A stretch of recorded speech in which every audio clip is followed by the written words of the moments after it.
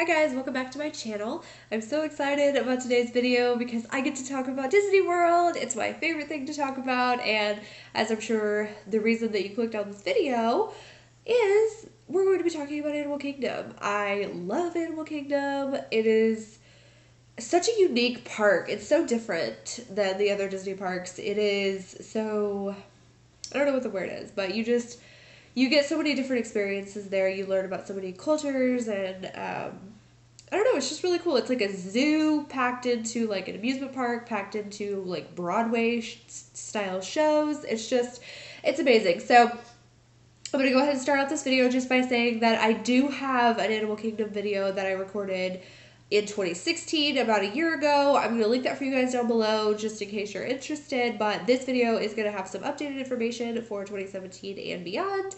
And this one's also going to talk a lot more about things to do with kids and what I would recommend to do with kids, because when I filmed the Animal Kingdom video last year, I had never taken a child to Disney. So this past January, just a few months ago, we did take our 3-year-old niece to Disney with us. So it was an entirely new experience. I have a lot of things to recommend for you guys, and I do have some notes here. So if you guys see me, kind of looking down or referring to my notes, I want to stay on par and on point with all of this useful information, because I will start rambling if I don't keep myself on task. So if you guys are excited to hear about what's new in Animal Kingdom and hear all of my recommendations, then just keep watching.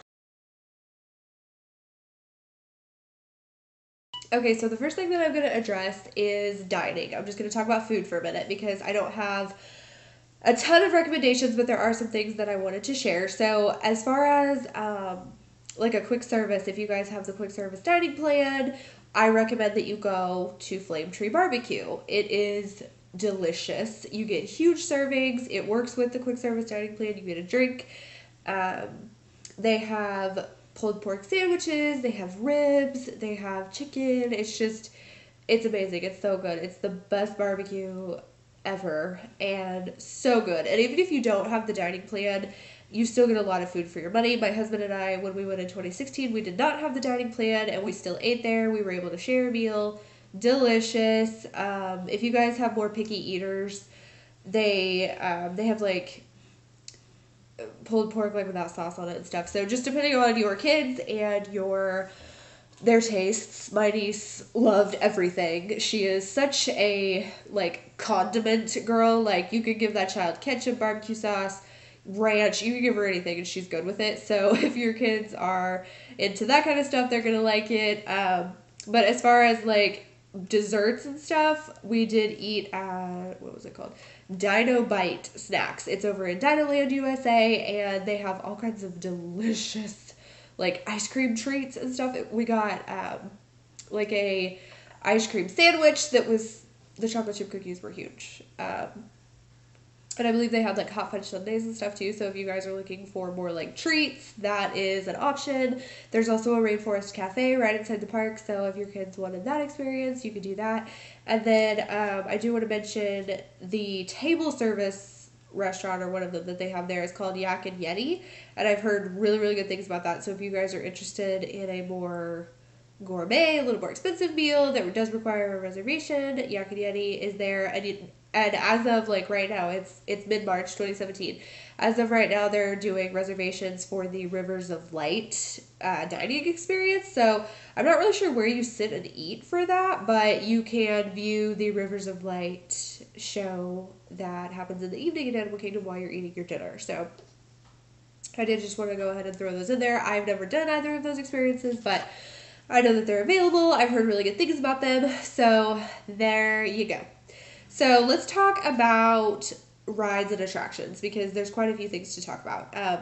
Obviously, if you were going to Animal Kingdom and you're staying on the property, you will have access to Fast Passes 60 days before your trip begins. And if you are not staying on property, you have access to Fast Passes 30 days before your trip, or the day that you're going to be there.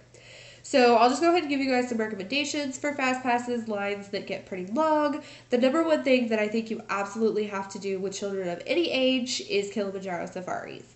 You literally ride in a bus, van, truck, whatever you want to call it, through like the jungle. You are so close to the wildlife. it is amazing. There are lions, there are elephants, there are flamingos and zebras and giraffes and all of these amazing animals. And the tour guide that drives you around is so full of information. You can ask them all kinds of questions. You get to see so many things. They tell you about all of the rescue and preserves that Disney is doing for all of these animals. And the ride itself is like 30 minutes. I mean, it's extensive. It is awesome. So definitely anybody, young, old, or otherwise, I recommend that you do the Kilimanjaro Safari and get a fast pass for it because it does fill up really quickly. So that is definitely my number one recommendation. Another one, if you have older children, would be Expedition Everest, the roller coaster. It is without a doubt my favorite ride in all of Disney. Like, all four parks. Expedition Everest is it for me. You are riding a roller coaster that goes inside, outside, forwards, backwards. You're running from the Abominable Snowman, and it's amazing. But I think you have to be 48 inches to ride it. So if you have littler kids, that's not something that's going to be possible for you to take them on. But you guys could, if you and your spouse are going, you could exercise the rider switch where one of you rode it alone and then you switched off while another one stayed. Well, one of you stayed with your child / children, whatever. So that could be an option if you guys, just really wanted to ride that, or perhaps you're taking like a grandma or a family member that you could leave the kids with and the adults could go ride. Don't miss it. If you at all can ride it, don't miss it, but don't leave your kids. That's not what I'm saying. But another ride is the dinosaur ride. You get in this like truck type thing, and you're supposed to be going like back in time to pick up a dinosaur, and it's very, very, very dark in there, and it's kind of a bumpy, jerky ride. It's supposed to feel like, you're driving through uneven terrain. The dinosaurs are very close. They're they're scary, honestly. They are. My niece is 3 years old. She's actually 3.5, and dinosaurs are her favorite thing. She loves them.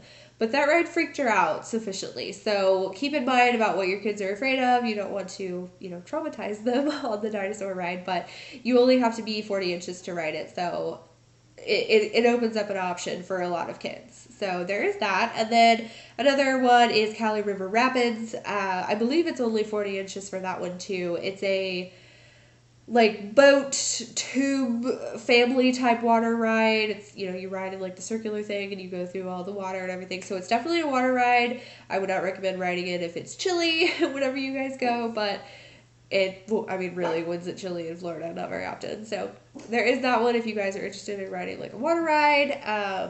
And then you can also use your fast pass on the Primaveral Whirl, which is it's in Dinoland, USA. It's just a little, I don't really know how to describe it. It's just a fun little ride, but you have to be, I believe, 42 or 48 inches. My niece couldn't ride it, and she really wanted to, so there is that one. And then there's just little kid rides. There's the Triceratops Spin, I believe is what it's called, and it's basically just Dumbo with Triceratops. My niece and I rode it twice. She loved it, so they do have that available for, little ones who might not like the bigger rides. And so, I think that's all of the rides that I have to talk about. So as far as fast passing the shows, we'll go ahead and talk about entertainment and shows. You definitely can use a fast pass to get a better seat for a show, depending on if you guys go like in the summer when it's more busy. You might want to use a fast pass for either like Festival of the Lion King or the Finding Nemo musical, just to ensure that you guys get a good spot.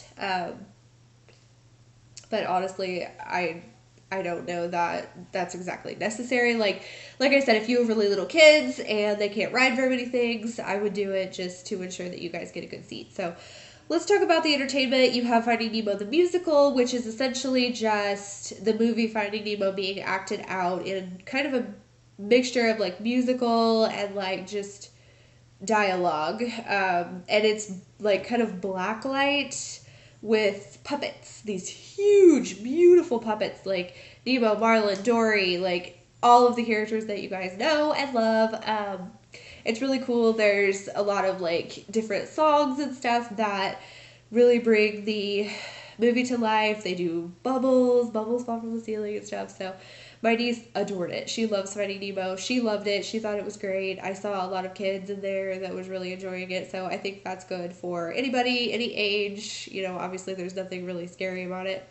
Then you have It's Tough to Be a Bug. And this is a 3D little show that is actually inside the Tree of Life. And don't count on getting any cell phone service in there.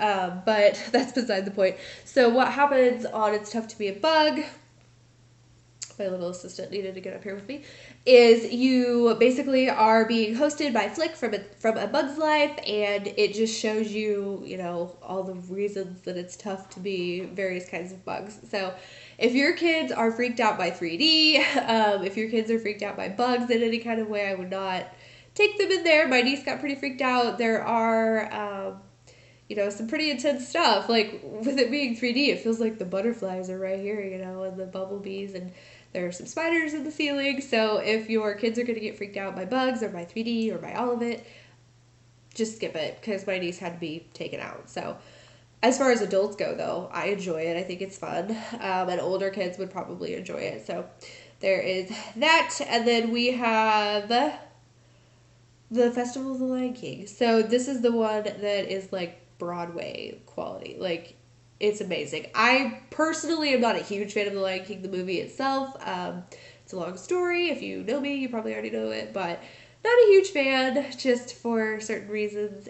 But this show, like, you guys, it's awesome. There are acrobats, there are dancers, they sing all of the songs that you know and love from The Lion King. They have floats where Simba and Timon and Pumbaa are out, and there are just, the decorations are beautiful. The crowd, it's very interactive with the crowd, and it's amazing. Do not miss it. Like, do not miss it. It is so awesome.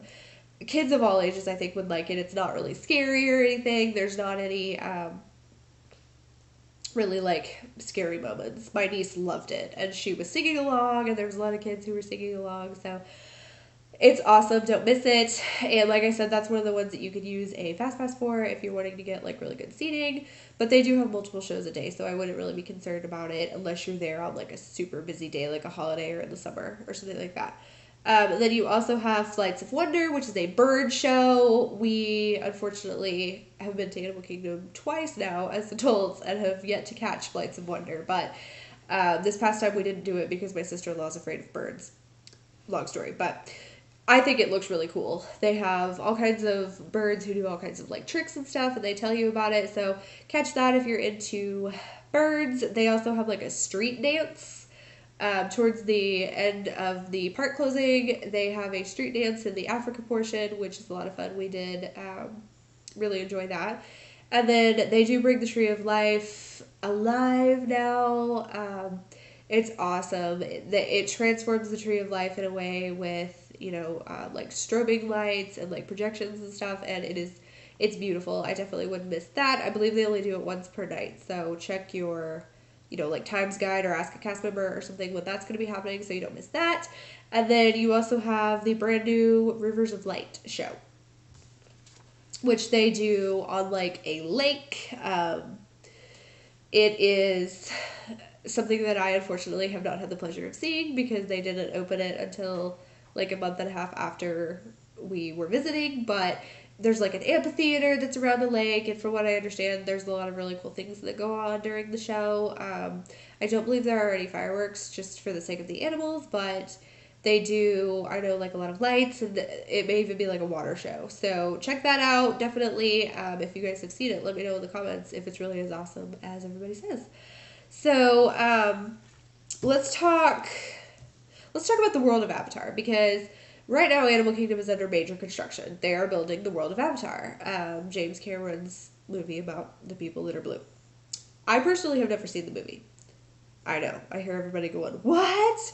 Because it's such a phenomenon, but I personally have never seen it. I do believe that I am going to watch it before we return to Animal Kingdom, because they are opening an entire new expansion of the park for the world of Avatar. So I did some research, and according to the Disney website, they are opening 3 attractions in the Avatar section. I'm not sure.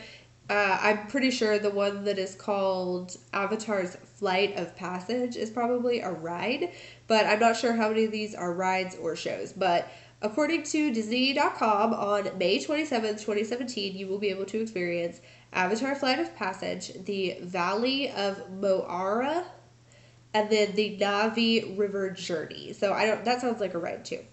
So I'm not really sure what those are, but am I gonna sneeze? Oh, excuse me, I'm so sorry.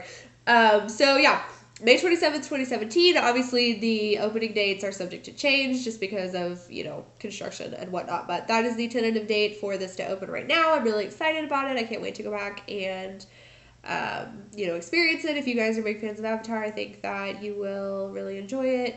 We were able to see a little bit of the construction going on when we were there, and it looks cool, which, I mean, really, everything at Disney is cool. They don't do anything halfway, so there is a little bit of information about that, and I think to close out this video that we will just go ahead and talk about a couple of things that are kind of just like fun. You can visit Rafiki's Planet Island or something like that. Rafiki's Planet something or other. You just get on a little train and it takes you to another part of the park. I myself, not a fan because Rafiki and we don't get along, but for anybody who has kids, who's interested in like science and, learning about animals, learning about nature and, taking care of all of that stuff, I think that you guys, Planet Watch, that's what it's called, Rafiki's Planet Watch. So I've only been over there once. We actually didn't make it over there this past trip with my niece, but it's a cool little place, and you can meet Chip and Dale over there, so you can also meet Rafiki. That floats your boat, but not for me. So that was fun, and then they also have a couple of trails that you guys can walk on and check out. I believe one of them is elephants or rhinos, and then the other one is gorillas. No, thank you. But if you guys are interested in any of that stuff, you can do that. Oh, excuse me. Gosh, allergy season. So let's go ahead and talk about some of the characters that you guys can meet. New for 2017, you can now meet Doc McStuffins in Animal Kingdom, so that's exciting. Previously, the only place that you could meet her was at Hollywood Studios, so it's exciting that now you have that location as well. If you have little ones that are into Doc McStuffins, you can meet Baloo and King Louie from the Jungle Book, which my niece was thrilled about. They are there quite a bit during the day, so that's fun. You can also meet Flick from A Bug's Life, so that's cool. You can meet Goofy and Pluto over at Dinoland USA. You can meet Mickey and Minnie. I can't remember what that building is called, but it'll be on the My Disney Experience app. You can find out times and locations and everything where to meet all these characters. You can also meet Donald. He's over at Dinoland USA a few times a day. You could meet Russell from Up. The website was only listing Russell, but my husband and I met Russell and Doug the dog from Up last year, so I don't know if Doug is no longer available to meet, or maybe he just wasn't when I was doing my research. You could meet Tarzan, and you could also meet Pocahontas. And my niece, Pocahontas was one of my favorite encounters with my niece. She was so funny with her. She was so sweet, and she's very authentic. She's great. Disney doesn't, like I said, they don't do anything halfway. They give you the full experience. So, there's a lot of character, options, character meet and greets and stuff that are really cool. If your kids are kind of leery or wary about costumed characters, you do have, Pocahontas and Tarzan, the live action actual people that you're speaking to. So I think that any kid would be interested in meeting them. And as far as like things for like littler ones to do, they do have some games over in Dinoland USA. They have like this thing with like fossils in it where they'll talk to your kids about like, dinosaur bones. And then they do also have this huge play area called the Boneyard where your kids can dig in the sand for dino bones. They have slides. They have like little caves and little obstacle courses and stuff where you can play. And the floor is like really soft. And so, if your kid wipes out, they're not going to get crazy hurt or anything like that. It's totally based for kids. And my niece spent a good hour, and she could have stayed there longer. So it's a lot of fun. I may have went down a few of the slides myself, so definitely a good place if, you know, mom and dad need a break or you have a baby that needs a break. Just let the kids run wild. You can see them everywhere, and it's cool. It's really, really cool. So I think that's all I have to talk about. If I missed anything, if you guys have any questions whatsoever, please feel free to leave them down below in the description. In the description? In the comments. I will leave a link in the description for Animal Kingdom so that you guys can check it out for yourself, go see what other people are talking about. And if you have any stories to tell me about your time in Animal Kingdom, what's your favorite ride, what's your favorite restaurant, what should I do the next time I'm there, hit a girl up. I love talking about Disney. I will become your best friend in like 2 minutes if you can have a knowledgeable discussion with me about Disney World. So anyways, I hope that you guys enjoyed this video. Definitely give it a thumbs up if you want more Disney related videos. Don't forget to subscribe, and we will see you next time. Bye guys!